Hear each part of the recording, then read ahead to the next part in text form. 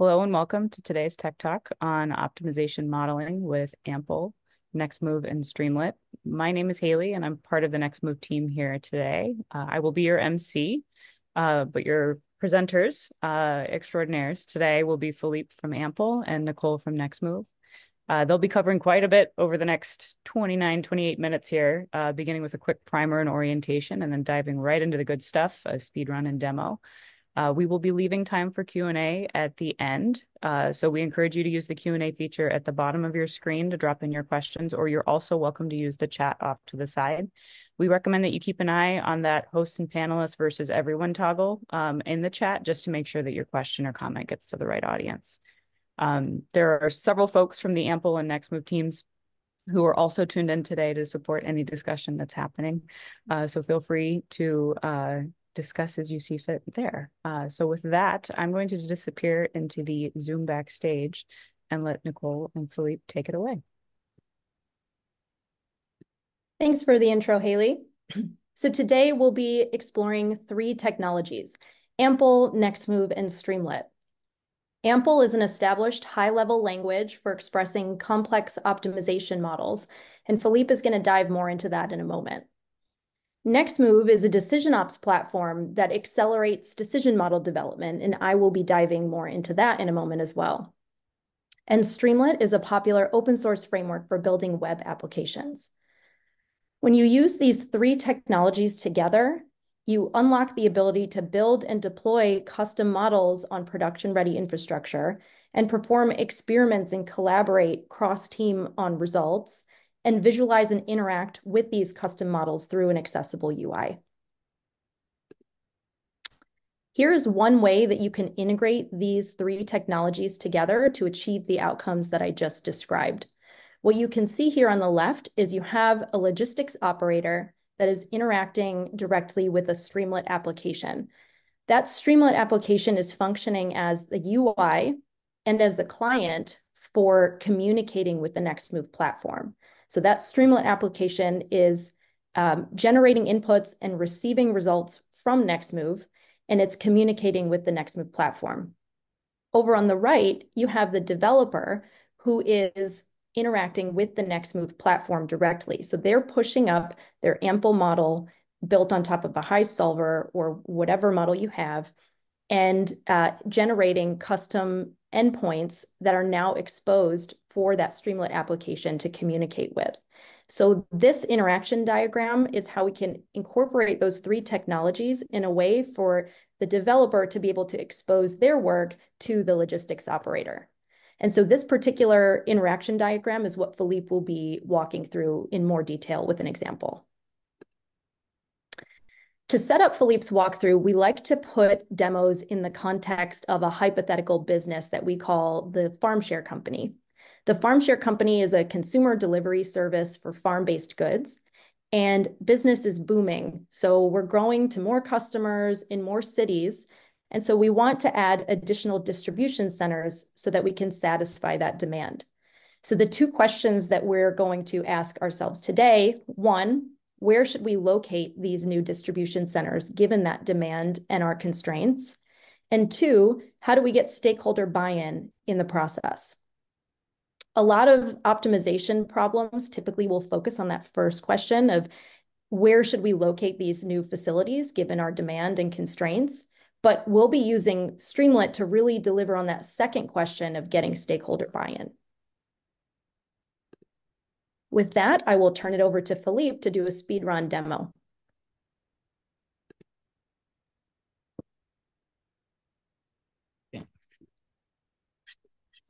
Thank you all for being here, and thank you for the invite to be part of this talk. Here I'm going to start by showing that now there are some AMPL apps available on the Nextmv marketplace. So in this case, you can even just come here and pick the facility location app, solve this problem, clone it, and in my case, I already have it cloned. And once you have it cloned, you get access to an app that is deployed on Nextmv platform and gives you this nice REST API for you to interact with. But one issue for this type of problems, when you we have decision makers that are not technical and they want to interact with your optimization model, you need to put a nice UI on top of it. And for that, there is Streamlit. In here is where we have a collection of apps for many applications. One of them is a stochastic facility location, which addresses this problem that we are focusing on today. In this app and in a few others, there is a place where you can configure how to connect to Nextmv, so that you might have multiple decision makers making decisions simultaneously, and you want them to be able to solve these problems that might sometimes be fairly big in isolated environments. So you just need to configure here using your Nextmv API key, the app ID, and the version of the app that you want to use. And once that is configured, it will be solving here on Nextmv. Now let's look at the app. For this problem, you want to expand, you might not be sure about the state. So one of the first things that we allow is picking the state where you want to open your facilities. Then decision maker might be considering different locations, and you might, let's say you send them a static report, but they say, okay, but what if we built in this other city? With Streamlit, you can provide them with an interactive report that they can just come here and add whatever city they think is necessary. And the same applies for customers. Adding or removing customers, you just use these inputs to control that. In this map, you can visualize the locations. The green points are possible locations for facilities. The red dots are locations for customers. Then one of the things that we need to take in consideration is the distribution cost. So the distance between the customers and the facilities. In this case, we are just using the direct distance between them. We could really use the exact distance, for instance, using Google Maps API to calculate routes. Or in this case, we just simplify that direct distance multiplied by some constant. In this case, let's keep it at 1. This is in terms of costs for distribution. Then there are other parameters that also needs to be configured. For instance, the different facilities in different cities, there might be different capacities that you can consider. Here you can adjust the capacities. And there are also different costs for opening these different facilities. You can just edit the fields here. Then there is the part where there is usual. In this part, there is often some certainty. In this part, there is usually a lot of uncertainty. So it is really hard to predict the exact demands from these different customers in different cities. So one thing that you might be able to predict with some confidence are ranges, like the minimum expected demand, maximum expected demand. And then you can generate a set of scenarios within these ranges and solve a stochastic optimization problem with all these scenarios taken in consideration. And the problem is already solved using eyes on Nextmv platform. It could also be solved using Groby. Here are the two facilities that were picked by the solver. In this case, we are just really solving a stochastic optimization problem using that app. Another thing that people sometimes do is, instead of just solving one stochastic optimization problem, sometimes it is hard to solve a stochastic optimization problem. You might need to decompose it. It might result in numerical issues. So a different approach is to solve each scenario to optimality and then to aggregate the solutions and make a decision based on that. Let's see here on Nextmv. The run's happening.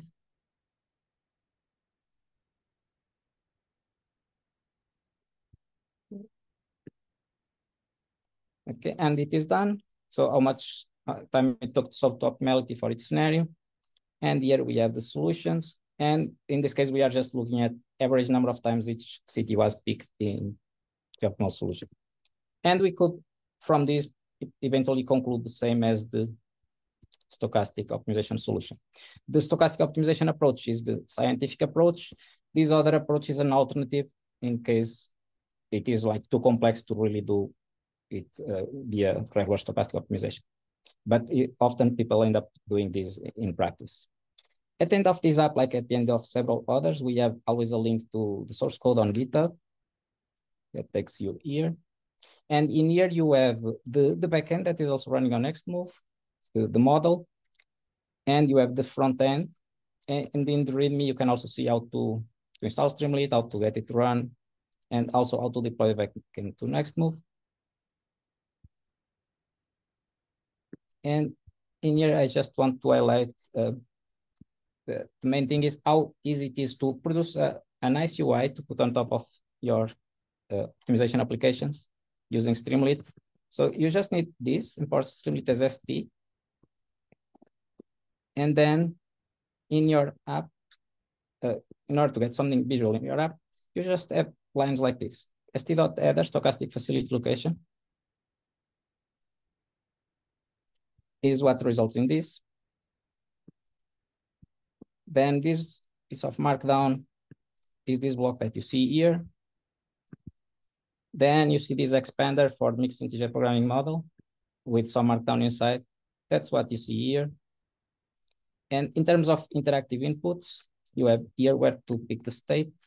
So let's scroll down a little.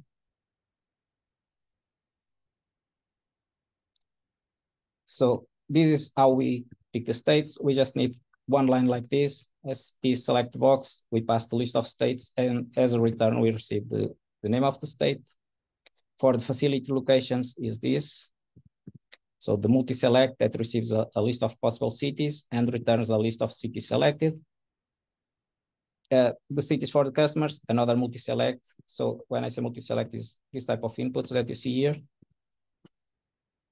And just another thing, how we do it, how we display that map is just this. We just need to pass pandas data frame with the latitude and longitude of these coordinates, the color that we want them, and the sizes. And that will automatically show up visually in your Streamlit app.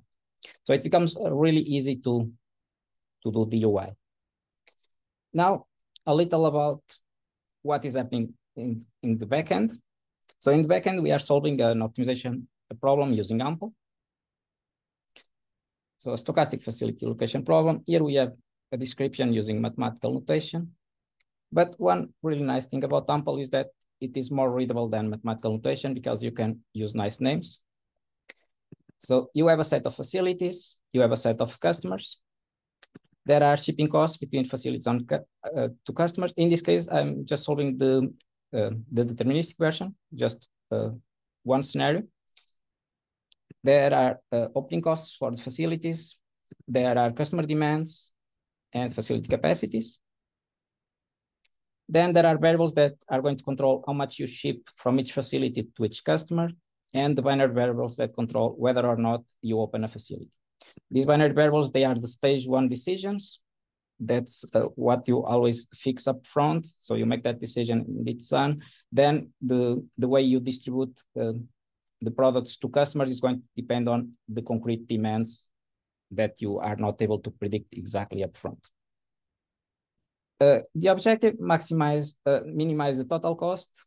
So we have this sum for all facilities, for all customers, the shipping cost times the amount that we ship from each facility to each customer, plus the fixed costs for all facilities, the opening cost times the binary variable that will be 1 if the facility is open. In terms of constraints, we need to satisfy customer demand, the sum for each customer, the sum for of the amount that we ship from each facility needs to be equal to the demand for that customer. We need to respect also the facility capacity. So for each capacity, the amount to ship to all customers must be less than the facility capacity times the binary variable that will be 1 if the facility is open. And here we just have the linking constraints for whenever there is shipment between a facility and a customer, the facility needs to be open. So forcing this variable to be 1. Here we have another model, but now the stochastic version. And AMPL makes it like really easy to move from one to another because essentially you just add another set for the scenarios. And now you index over scenarios what is uncertain. In this model in particular, we also allow uncertainty across the for the shipping costs. So there might be uncertainty there. In this app in particular, we are only considering uncertainty in the customer demand. And for instance, let's look at the objective. The main thing that changes in the objective is that we are summing across all facilities, all customers, and also all scenarios, taking in consideration the probability of the scenario, times the shipping cost, times the amount shipped, plus the first stage decisions for all facilities, the opening cost times the binary variable that will be one if the facility is open. And then similar for the remaining constraints, again, adding just the additional indexing set. And that's it. So one particular thing about these very well documented models is that they were not written by me. They were written by my colleague here that is very good at writing AMPL models. So write an AMPL model for facility location. That model that you see there. Then I asked, okay, give me better names. He failed the first time. I wanted more descriptive names, and he gave me a better model with more readable names. And then, okay, I also want a stochastic version of it, and he gave me the stochastic version of it. So all the models that you see there and very well documented, they were not written by me. They were written here by my colleague. But in fact, what is running in that app available on the marketplace is stochastic facility location using vendor decomposition. It allows us to reduce the problem size substantially and also to go to way bigger scales and taking better advantage, for instance, of eyes, because these problems, they can really explode in size. In these examples, I was showing just a small number of scenarios. In practice, you should be considering thousands of scenarios. So it becomes like really fundamental to decompose or really solve the individual using the individual scenario approach. Okay, and that's it. Thank you. Thanks, Philippe. All right. So what does this mean for the decision science space? This was a really great demo that showed how a developer can create a new facility location planning model, really any model. That developer can also create a Streamlit UI and can interact with that UI and with the model using Nextmv. And what this unlocks is the ability for developers and operators to collaborate together on model outputs and have a better understanding of the decisions that are happening. And so both the operator and the developer can get to a shared understanding of that model faster. Put another way, the conversation with project stakeholders starts to become a lot more efficient. An operator or manager can interact with the developer's decision model in a more intuitive way. Rather than a developer spending time piecing together screenshots or static dashboards, making slide decks, they can use Streamlit, AMPL, and Nextmv to have a better shared understanding of what's happening. So this is the type of collaboration that Philippe demonstrated to you today. So just as a reminder, the Streamlit application is functioning as the UI and the client to Nextmv, and the developer is interacting with Nextmv to push up their custom model.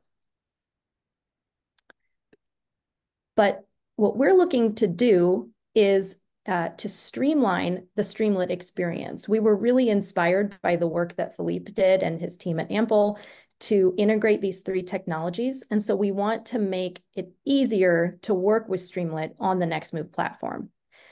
And so this is an alternative way of integrating these three technologies. And I'm going to give you a sneak peek of these pre-release features in a moment.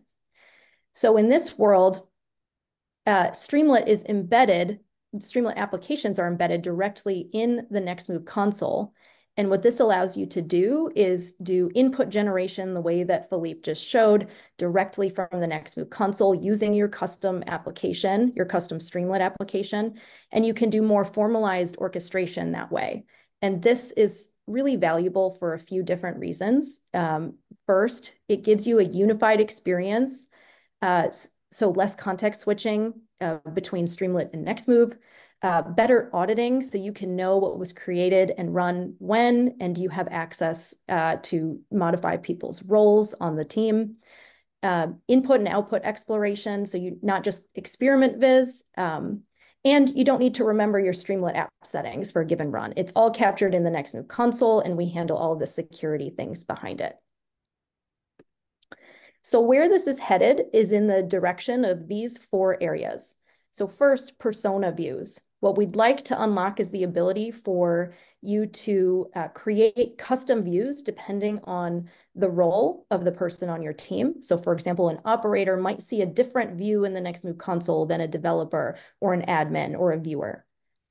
Input generation. So this was really inspiring from what Philippe did, where you can have these select boxes to construct your input to scenario testing without having to come to the table with your own JSON file already created or your own CSV. So that's a big area that we've invested in as well. Custom viz. So, we've invested a lot of time in creating these different types of experiments and visuals for each of them. But we also recognize that users may just prefer to have their own custom viz that they want to bring to the table. And so we wanted to make that easier as well. And then lastly, scenario testing. So again, we've invested a lot in different kinds of testing methodologies. And scenario testing is sort of a way to categorize having the complete flexibility over what permutations you want to explore. So for example, you have complete control over different configurations, different model versions, different input sets, and the ability to do repetitions of your experiments. So these are all really exciting capabilities that we've been working on as a result of the product feedback that we got from AMPL on how to integrate these technologies. And so I'm going to show you a brief preview of our pre-release features. All right. So I am in the Nextmove console, and you can see I'm in the Nextmove FarmShare account. And so you can see all of these different apps that we have for FarmShare models. I will dive into this first one, which is the facility location model.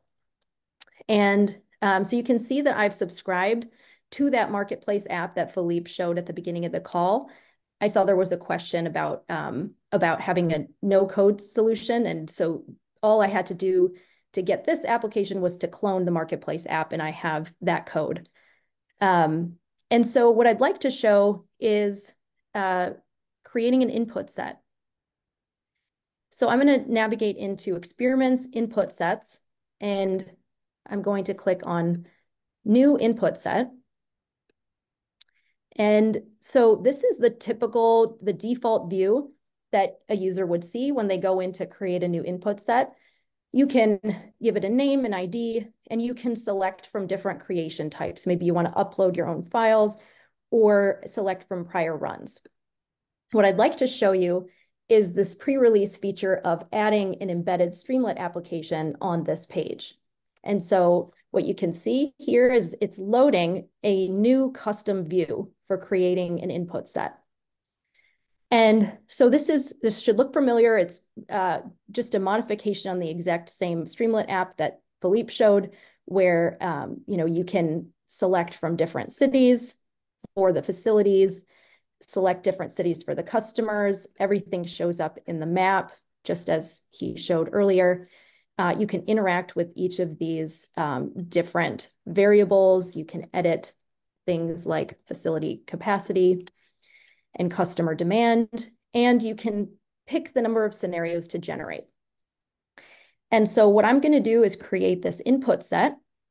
And so now what this is doing is it's exporting or creating this input set on the Nextmove platform. And we can see that it just did that, created 6 inputs. So let's make sure it worked.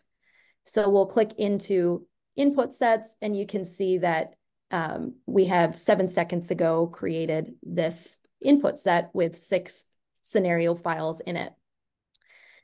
So now what we'd like to do is show you how you can do scenario testing the way Philippe showed on the Nextmove platform. So I'm going to click into batch experiments and I will create a new scenario test. And we can call this my scenario test and give it a description if you'd like. And you can characterize the scenario. So I'll call this a varying demand. And now I can select from that input set that I just created. I can select the latest version of the marketplace app to run on, and I can do things like specify config here, like let's call it 10 seconds. I can specify the solver to be highs. I can also add additional scenarios with different input sets, different versions of the app, and different config. I can also change, for example, if the underlying model is stochastic, we can add repetitions to those scenarios. So in the interest of time, I'm not going to run this right now, but I will go to a previous run that I've made. And so you can see here, this is what the result looks like for a scenario test. And so you can see this is our default view where we present the different metrics and box plots for each of them. And so what I'd also like to show here is that same pre-release feature on this page where we load a custom Streamlit application to view these results instead of relying on the default Nextmv results. And so you can see this is running some analysis. And in a moment, we'll see a similar view to what Philippe showed earlier, where we show the probability of selection for each of these facility locations across the different scenarios. And so in this case, we have basically 100% of the scenarios selected Albany and Pracel to build our new distribution center. So those are some good options for cities that we should think about building and expanding in for our farm share. All right. So takeaways from this presentation. Optimization projects are accelerated by good collaboration, especially across teams. And collaboration can be improved through useful UIs and consoles that you can build and integrate with using tools like Streamlit. And these UIs increase accessibility and understanding of the models and the underlying decisions, especially for non-technical users. So with that, I will turn it back over to Haley for some Q&A time. Excellent. And we've got about 2 minutes before our at least advertised end duration. So I'm going to slip a couple in here. And I think, Philippe, you've already flagged that you're going to answer one of them in the chat or the Q&A. The Streamlit app, was that also written by ChatGPT? Yeah, that is also to answer one question about no-code solutions. Essentially, over 90% of the code in there was written by ChatGPT, and I did the remaining 10%. Not just for that app, but for all the other apps in there. Loving it. It's efficiency.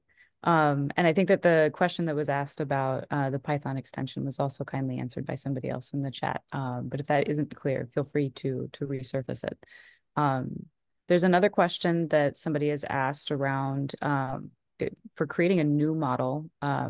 What are ways to develop the UI? And if I'm interpreting that question correctly, that might be creating like a net new custom model and how you're applying the Streamlit UI to it. Yeah, I can start, and Philippe, if you want to expand. Basically, what Philippe showed is a UI for constructing inputs to the model. So I think you could start by defining the schema of your model, and then you can create an app around that to generate that schema. And then in terms of visualizing the results of it, it really depends on kind of what your KPIs are and what you're interested in. So in this situation, it's kind of more of a strategic model, right? Where you're answering the question of where should I build a facility? Other models are more operational. Maybe, for example, a scheduling model, you might have actual names of people and when they're scheduled to work. Or a routing model, you might have a map view showing the routes. So it kind of depends on sort of what you're interested in getting out of those results and how you know whether it's a good result or not. Not sure if that answered the question or if, Philippe, you wanted to expand on it. Yeah, I think that answer. There are many places where this type of UIs can be used, and there are also different types of problems that have different applications. In this case, it's more for providing something for decision makers. In some cases, it might just be to show solutions to people already operating in a factory, just so they know what is the plan for the day. There might also be dashboards for looking at evolution over time, looking at statistics. How are we doing? We are solving optimization problems every day. There are lots and lots of places for integrating Streamlit and maybe also other UI tools so that people can interact with optimization problems more effectively. So that is not just something that ends up in someone else's computer and that is communicated by email. Because we all need more emails in our lives. Excellent. Well, we are just crossing time, and there's a couple of questions that I know folks have dropped in. I'm going to make sure that we reach out to the folks that we didn't get a chance to surface these questions live today. We'll make sure to send you a message on the side and follow up. The recording for today's presentation will be available online. Again, that is an email everybody will get hopefully in a couple hours here. There's a couple of places that you can go to learn more. I know that there were some really good comments about the AMPL docs.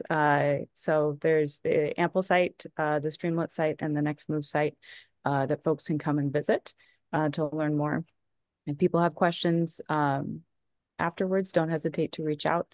Again, you'll be hearing from us after today's presentation. So Nicole, Philippe, and everybody else that was involved, ChatGPT or human otherwise. Thank you for today's presentation, and we'll see everybody next time. Thank you. Thank you.